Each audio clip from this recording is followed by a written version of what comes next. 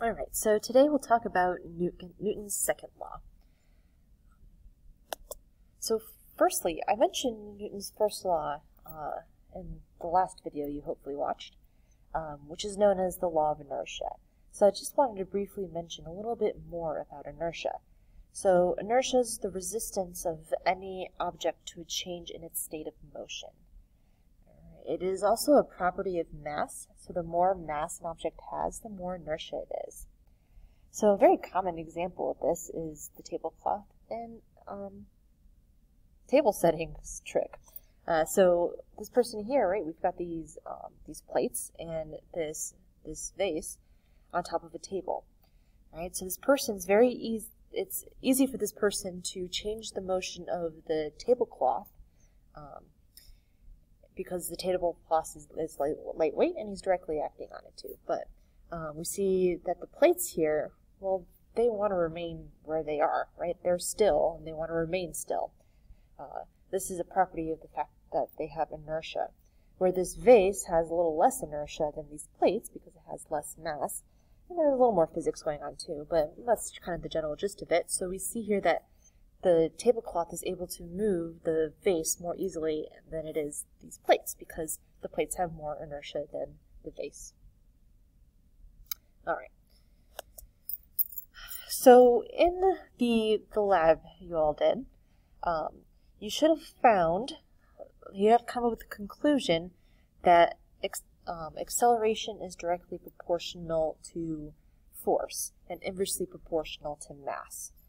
Right? So just as a reminder, acceleration here is a vector quantity, force is a vector quantity, where mass here is a scalar quantity, meaning it does not have direction. And actually, you can see in this formula why it's literally called a scalar, because mass is going to scale the value of the force. But anyway, our experiment was a bit limited because we analyzed the application of just one force. Right, you're able to change the force that was applied to the block and nothing else. So we just analyzed a single force acting on an object. Now we could have done more experimentation where we had multiple applied forces acting on the block, and what we had found is that acceleration is determined by the net force acting on it. And so what do I mean by net force? So net force is the vector sum of all the forces acting on the object. So it's the total amount of force. We just have to be careful when we think of the word sum in total because we're dealing with a vector quantity. So we have to deal with adding them vectorially. But nonetheless, net force just means the total amount of force. So if there's multiple forces acting on an object, that's going to affect the motion of the object. So I want to talk about the word equilibrium. So you may be familiar with this word from chemistry class, and that's great. We have a similar kind of definition here. So what we're referring to specifically forces. So when there's no net force acting on an object, it is an equilibrium. All right, so we'll talk a little bit more about what that means later. But we can actually subcategorize equilibrium. We can have static equilibrium, and that's when our object is not moving and staying not moving. And we could also have dynamic equilibrium. So that means our object's moving with a constant speed. Right. So equilibrium is going to occur when net force is zero. And what's interesting is net force being zero implies that there's no acceleration. Since the formula we had there, acceleration is force over mass. If we have no net force, then acceleration will have to be zero.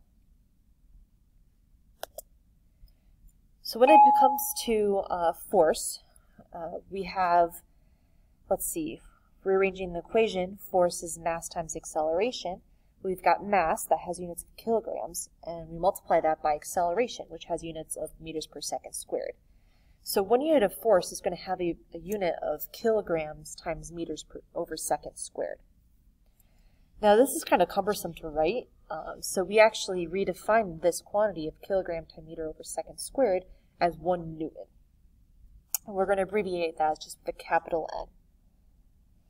So what this inherently means and implies is that 1 Newton of force is the amount of force that causes a 1 kilogram mass to accelerate at the value of 1 meters per second squared. It's literally what it means.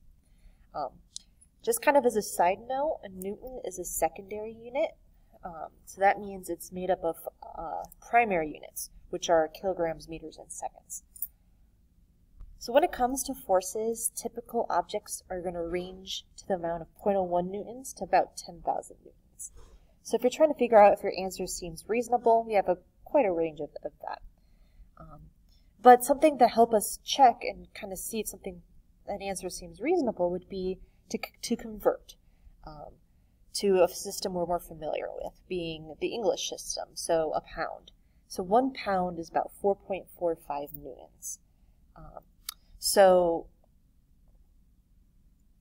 we can kind of do a quick estimate here. We can say that 1 pound is about 5 newtons, just for rounding. Right? So you can do a little math there to see if your answer seems reasonable.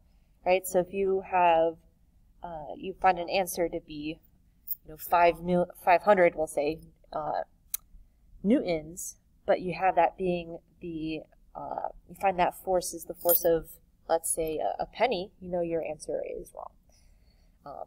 Now, something to be careful with, pound is a measure of force. It's not a measure of mass. This can be pretty confusing because our everyday language kind of confuses the idea of mass and weight. Right? A lot of times you'll hear, someone says, I weigh, such and such kilograms. That's actually a value for mass, not for weight. There are two distinct things.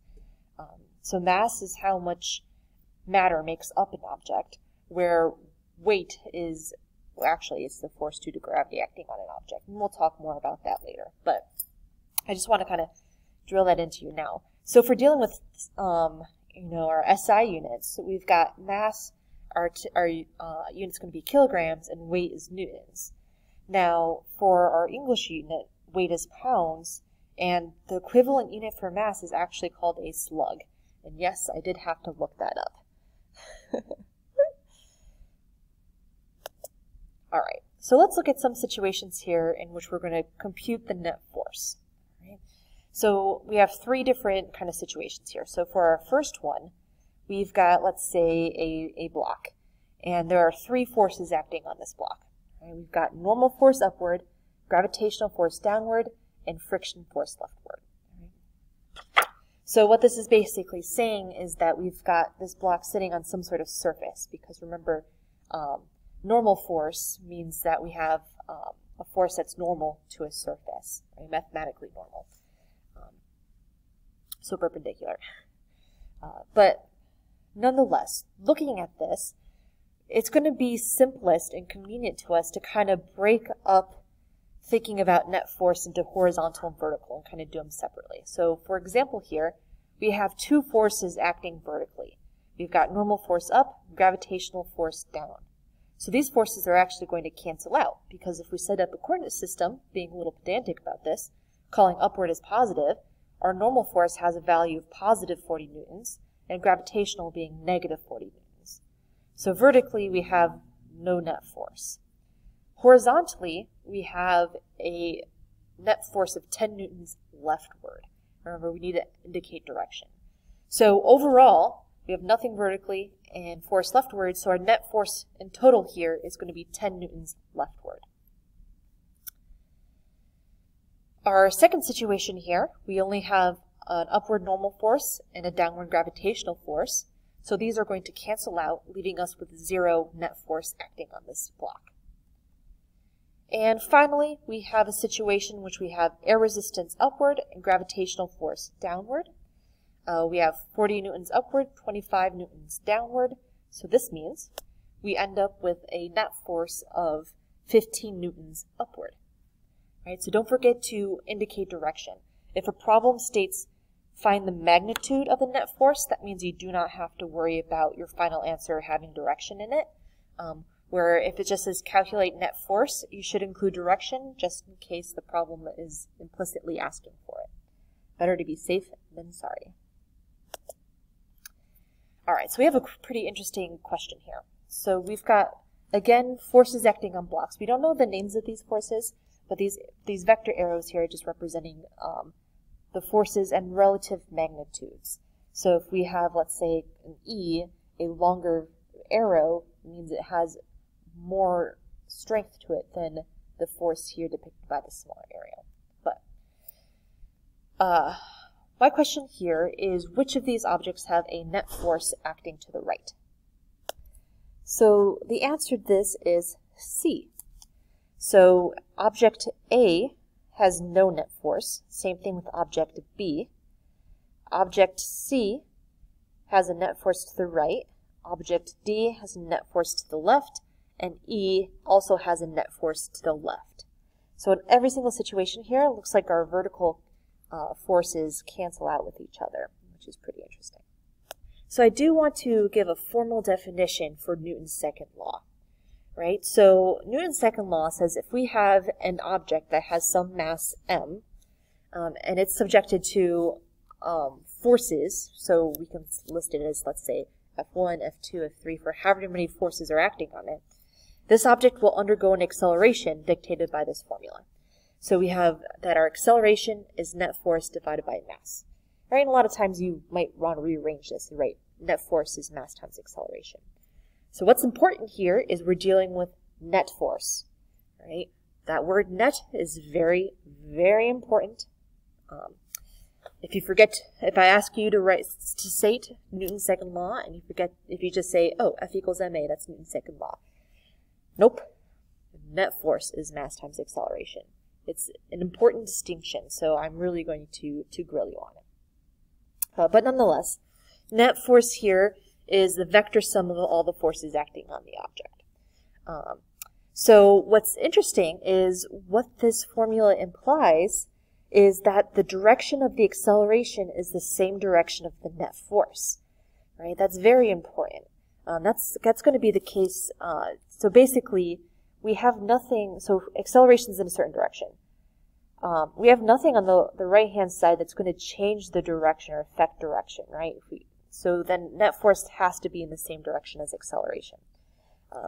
So that makes it really easy, because if we know the direction of the net force acting on the object, we immediately know the direction of the acceleration, and vice versa.